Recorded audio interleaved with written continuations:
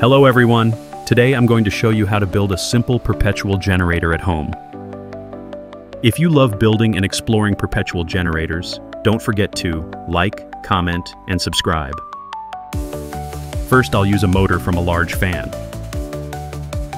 Use a sharp tool to detach the motor. As you can see, the copper coil and the rotor shaft are still in great condition. Now remove the rotor shaft from the copper coil. With this copper coil, if we rotate a magnet around it, it will definitely generate an electric current. That's why we need to turn the rotor shaft into a magnet. I'm using a 12-volt battery and a wire wrapped around the rotor shaft. I connected one end of the wire to the negative terminal of the battery and brushed the other end against the positive terminal. Note, we should only lightly touch the wire to the positive terminal of the battery and avoid keeping it connected for too long. Now, the rotor shaft has become a magnet. It can attract a piece of iron. Now we'll insert the rotor shaft back into the copper coil. Next, we'll reassemble the motor completely, just like it was before. Subscribe to the channel so you won't miss any of my latest electronics tutorials and experiments.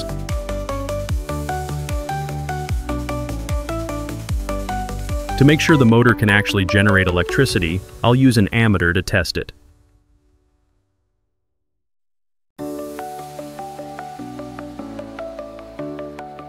Awesome! My motor has generated a small electric current of about 12 volts.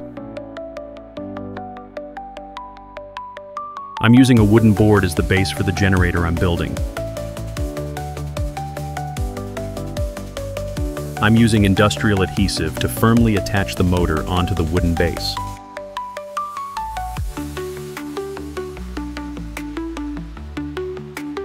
For the unused wires, I'll wrap them together with electrical tape.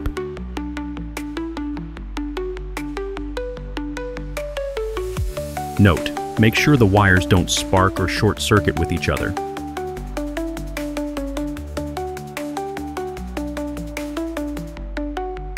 Next, I'm using a small motor that runs on a 12-volt power supply.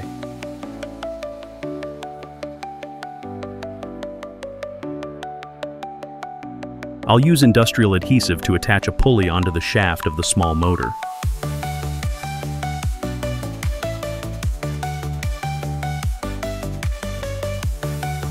I'll attach another pulley onto the shaft of the generator motor.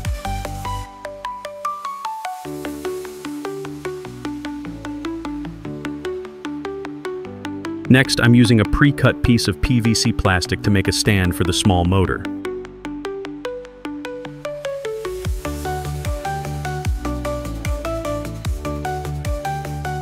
I'm still using industrial adhesive to attach them as firmly as possible.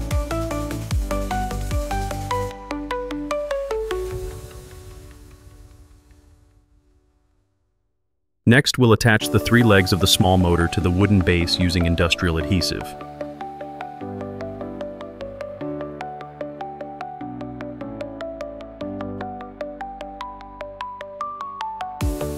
I'm using electrical wires to connect to the 2 terminals of the small motor.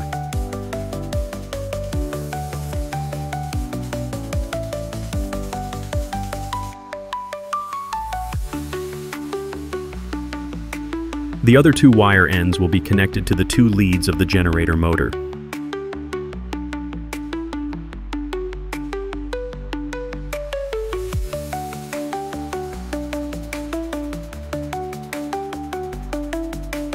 I'll try spinning the generator motor to see if it makes the small motor rotate along with it.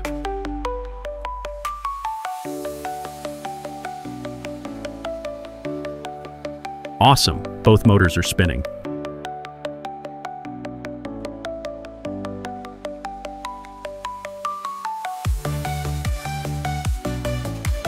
I'll use a soldering iron to firmly solder the connections between the 2 motors.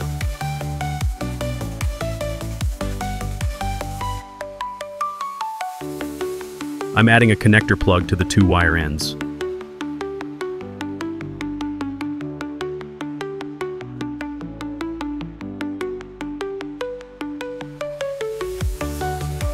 Use adhesive to secure the connector jack onto the wooden base.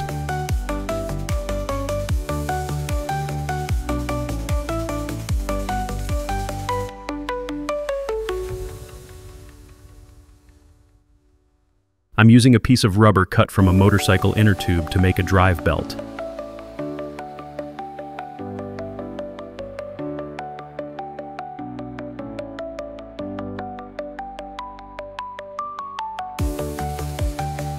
Use a needle and thread to sew the two ends of the rubber strip together to form a drive belt.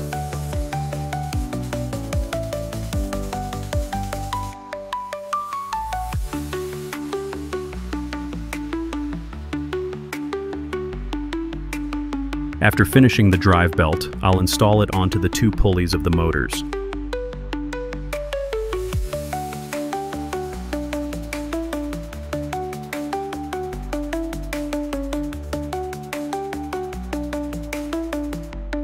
I tried spinning the generator motor.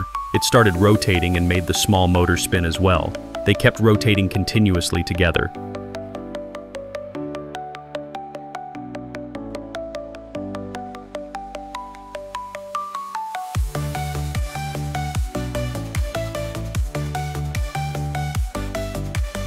After completing my perpetual generator, I'll test it by running some electrical devices with it.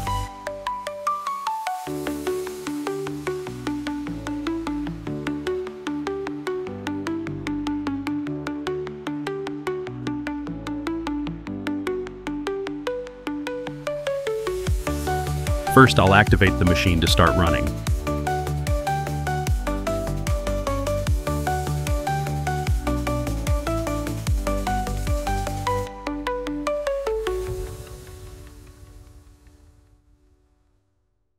I'm using a boost converter circuit to step up the voltage to 220 volts.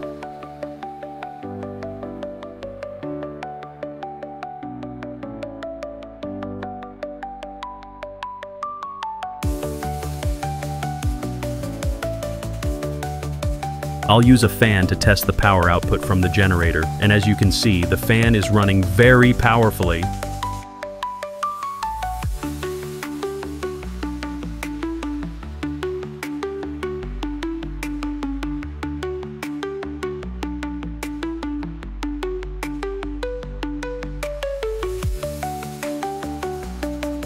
Next, I'll use an incandescent light bulb for testing.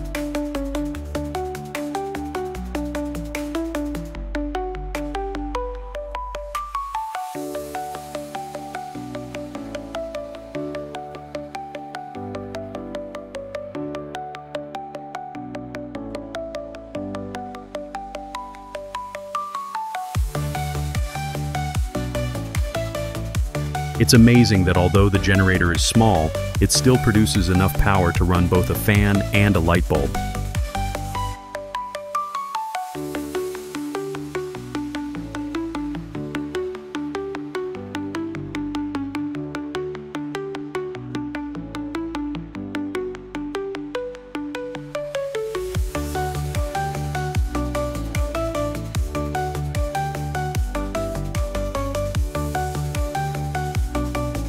Together, we've built this amazing perpetual generator. Now, we won't have to worry whenever there's a power outage.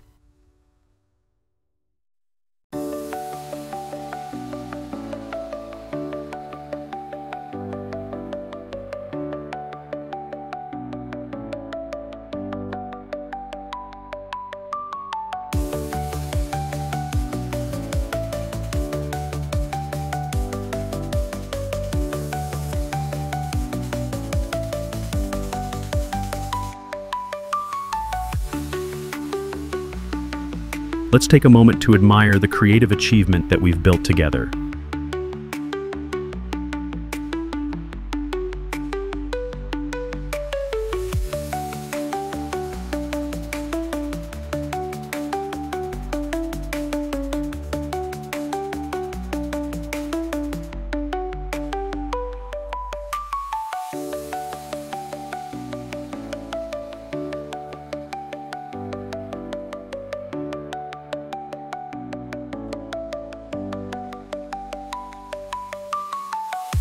Thanks for watching today's video.